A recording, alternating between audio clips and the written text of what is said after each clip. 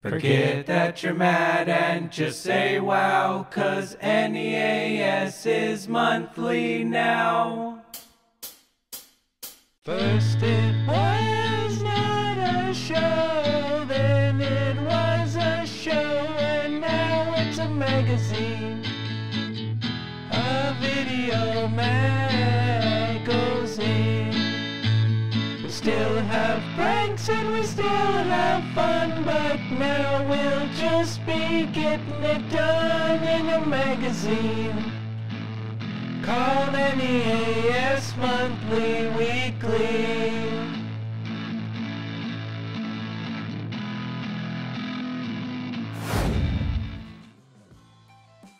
Hey, it's your boy Grease, and I'm back with my regular voice, not doing the voice thing anymore. Also want to give a heartfelt thank you to everyone who subscribed to the Patreon. Over 100 new subscribers, and we really appreciate it. They took some of the money and they actually bought an electric chair. They're going to use it to zap me up and kill me. So hopefully I can sneak in and do the season finale next week. I haven't shown the growth I was hoping for, but this will still be a wonderful story if I can just sneak in a final hosting duty before I die. Oh, how beautiful will that be? And how beautiful is this week's episode, folks, as we've got Daryl Kraft doing an interview, plus calls from Tech Head Terry and Officer Steve. First things first, though, sometimes when you're doing an interview, it can be dangerous and you can get extremely physically injured. And that's what happened in this interview. It's something I'm really proud of, and you're going to love it. Check it out.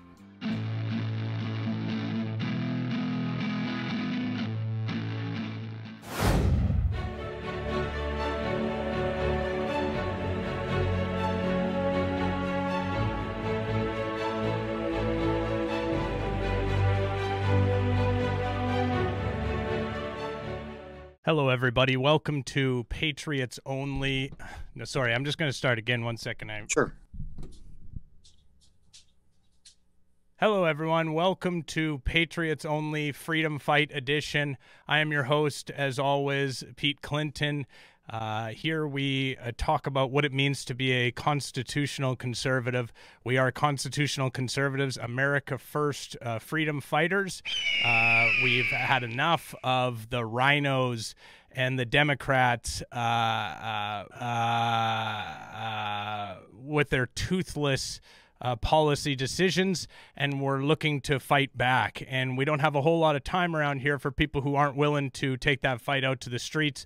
Today we are joined by somebody who is a fellow freedom fighter and is definitely willing to take that fight out to the streets. It's Rusty Johnson. Rusty, is that right, Rusty Johnson? Yes, sir. That's a fantastic name as well, by the way. That's a good old-fashioned classic American name. Nothing wrong with that, definitely. It's really Russell Johnson, but that's a professor on Gilligan's Island, and I don't like to be called professor, so I go by Rusty. So, all right. Absolutely, and Rusty is kind of a cooler name as well in basically every way. Now, you're running for Congress in Indiana. Do you think that Republicans and rhinos are doing enough to fight for our freedom in Washington? Absolutely not. That's They're not right. even doing You're that absolutely in Indiana. You're absolutely right. That's the answer I was looking for. That's the answer I was looking for. They absolutely are not doing enough. They're not fighting for our freedom. You know, I'll be honest with you. I don't have time for people like that. You know, we're out here fighting, and when people aren't willing to do that, and they're up there in their ivory towers in their offices, quite frankly, it makes me sick to my stomach. And I think to myself, like, what the? Ow! Ow! Ow! Ow!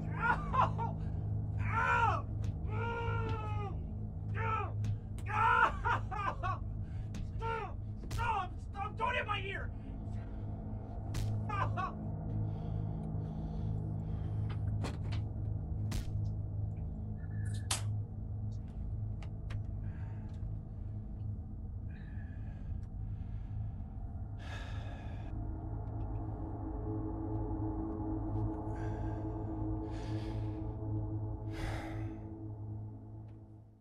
So as I was saying, we have to fight. We have to continue to fight for our freedom, and we have to make sure that we're doing that. Thank you so much for your time, Rusty. Appreciate you coming on and doing the interview. Thanks so much. Thank you. Officer Steve happened upon a show that was disparaging police officers and saying they should quit their jobs in protest of the January 6 arrests. And he knew exactly what he had to do. He was fired the fuck up, and so was the old guy who Techhead Terry called. Check him out.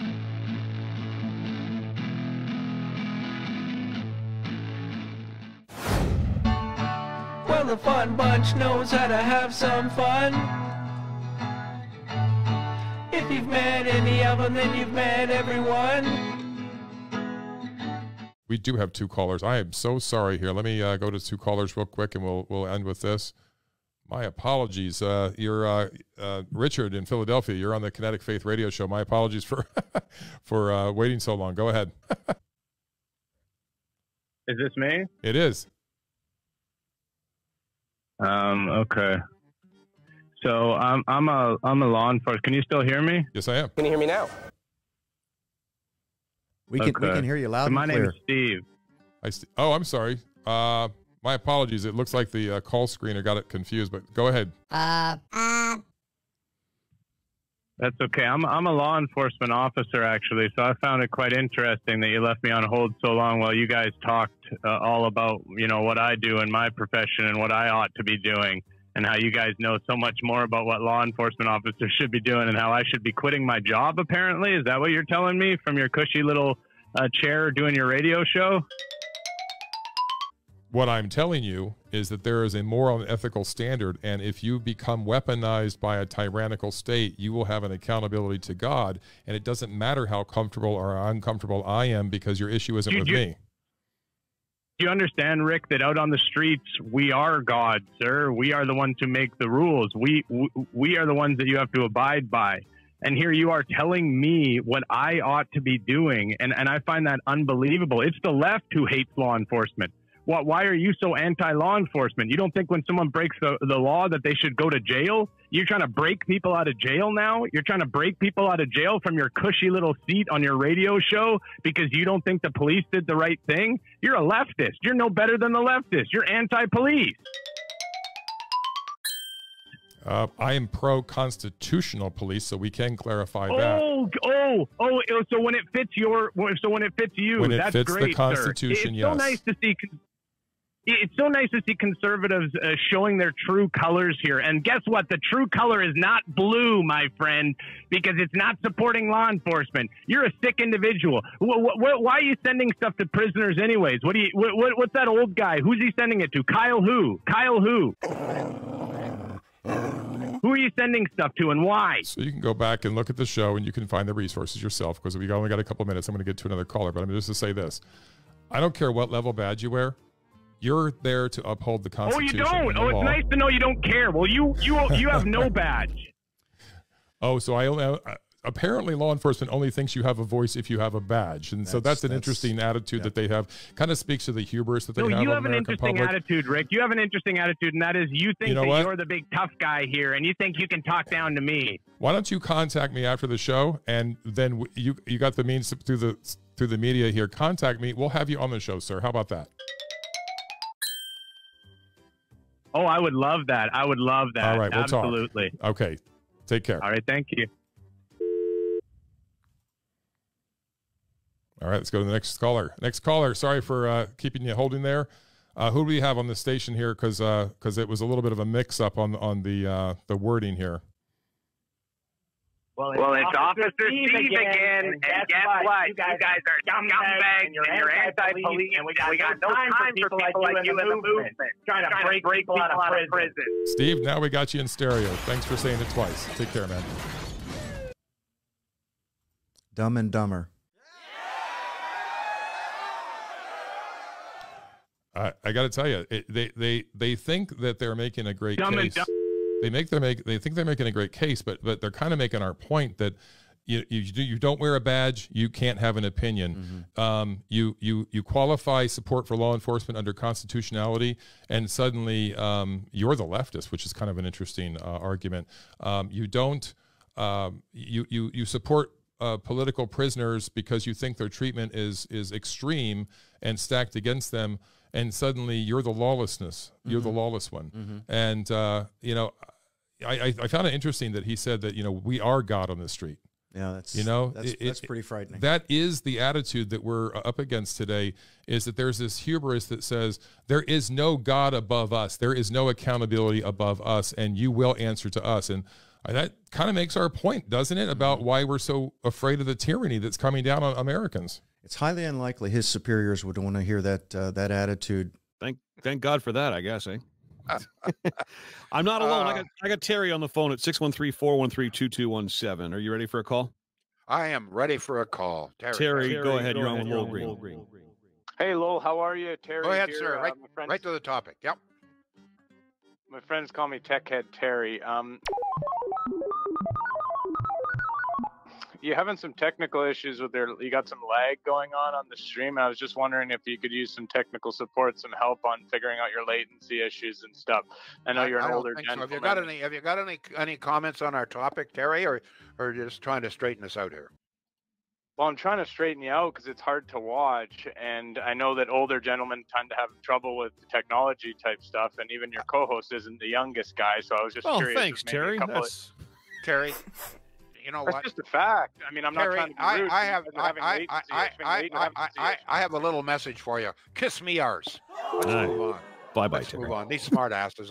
I've had it with smart asses. You know, every time I say I'm confident in Canadian public, we get a jerk like Terry. Go ahead. Well, I appreciate his concern. Anyway, I'm not hearing from anybody else saying that there's trying to be a smart ass. You know, the old guy. If I hear that phrase anymore, I'm gonna. You know what? Go ahead, John. You've got some other comments here. I don't know. Why? Can I ask you a question? Why the hell do I do this? Why bother? Does anybody care anymore? I don't know. Anybody care about the country anymore? You do this because I've convinced you the technology is flawless. And Terry had to go and ruin that for me. All right, here we go. Jim says, I'm in Florida watching and no lag time for me. Thank you, Jim. And a couple of piss off Terry comments. And what a cloud. There you go. Stream is fine, says Chris. All right. Whoever goes shoulder to shoulder with... This next interview is Daryl Kraft, absolutely in his element, doing an interview with an ex-militia member running for Congress and showing off his comedy skills, doing a little bit of improv and stand-up comedy. Really, genuinely one of my favorites as well. Check it out.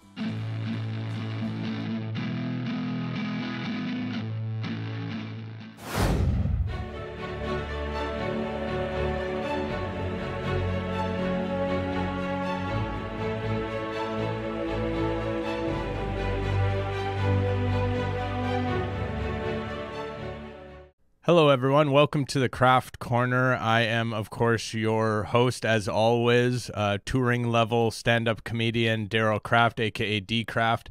I've been throwing around the name D-Kraft, maybe just a little bit of a rebrand or whatever. But here we talk about the intersection of politics, free speech, comedy. And today we're joined by somebody running for Congress in Georgia. His name's Michael Boggus. Michael, how are you? I'm good, sir. How are you doing today? I'm doing very well. Now, you have a cool name. It sort of reminds me of a lot of my old friends and a lot of the boys in the old 1990s stand-up comedy. A lot of them not with us anymore. Unfortunately, a lot of them have passed away. But you have kind of one of those cool kind of stand-up comedy names like Danny Dillweed, Roger Bimbo were a couple of my contemporaries, Tony Pussy, Richard Falk. Are you familiar with any of those stand-ups? No, sir, I am not. Yeah, they're mostly kind of like local guys. Although I think Tony Pussy was on Alan Thicke's Thick of the Night. He did a set on Alan Thicke's Thick of the Night. You know, okay. So you used to be in a militia, right? A racism militia? No. Oh, were you not in Okay, I was just gonna say I was in a stand-up comedy sketch troupe called the Nasty Boys. That's the way I like it. Which was the Nasty Boys. Yeah, like nasty boys, kind of like, uh-oh, you're in for it. But we would never get booked anywhere. basically because of cancel culture and free speech stuff. The nasty girls always getting booked everywhere, but the nasty boys, nope, no thank you. We don't want your shit, is what they used to say. I noticed you had some endorsements on your website, and they were on the web, and they were from Cameo, and so I guess you paid the people to do that. But Eric Roberts said that he was related to you in the Cameo by marriage. Is that true? Is he really related to you? He is related to me, but so it's wait not a about second. marriage. Wait a second. He's related to you, and he made you pay for a cameo? Whatever. I'm sorry? Whatever. I'm sorry? I mean, who cares? Do you want to do some improv comedy together? Do a little bit of improv right now? Sure. Okay. Do you know about improv? A little, very little. Okay, well, we'll just get into a scene then. I'm going to do a different kind of character. I'm going to do my old man character. All right, here we go. We'll start now. Are you coming are you at the DMV? No, I'm at the grocery store. You're at the grocery store? How come you got your dick out and you're pissing everywhere? Stop. Don't take your dick out and piss all over the place. You're pissing all over my ass. My ass is covered in piss from your pissing on me. Put it away. So, let me ask you a question. Hang on a second. Sorry, it's an interview, so it's generally, and this is a fun thing about it, when they let me do these interview shows, is I get to actually ask the questions. But is yours about stand-up comedy? No. Okay, then we'll move on. Do you want to hear some of my stand-up comedy? Sure. Okay. So I was at the grocery store. Oh, you'll like that. Right. You can relate to that. I was at the grocery store, and there's they've got a little bit of a sale on prunes. So I said to the guy, "Oh, can I make it into juice though, please, governor?" And he said, "I don't work here. Why are you talking to me so much if I don't even work here?" And I was like, "Well, why don't you work here in this economy with everything that's going on with inflation and the prices and the prices of prunes and everything like that?" Okay, you can ask your question now. Okay. Oh, I'm sorry. We have run out of time, and I don't make the time schedule. I feel really bad because I got to do all of my stuff, and then you didn't get to do any of your stuff. But good luck to you to win the election. All right, see you later, man. Have a good night. All right. Or bye-bye. daytime. It's day still.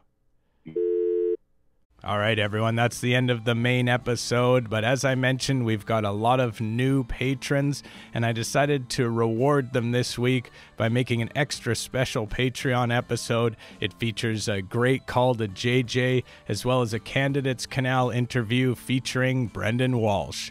Really, really good shit over there. Check it out if you haven't already, and thanks to all of you who did. All right, let's hope I don't get murdered before the next episode.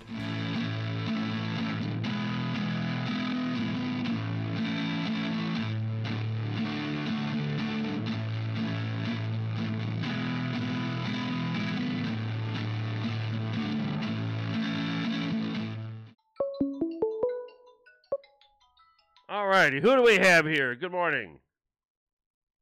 Stupid old Elmer Fudd-looking motherfucker. Wow.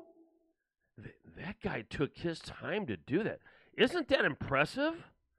This is the kind of mentality that runs our country.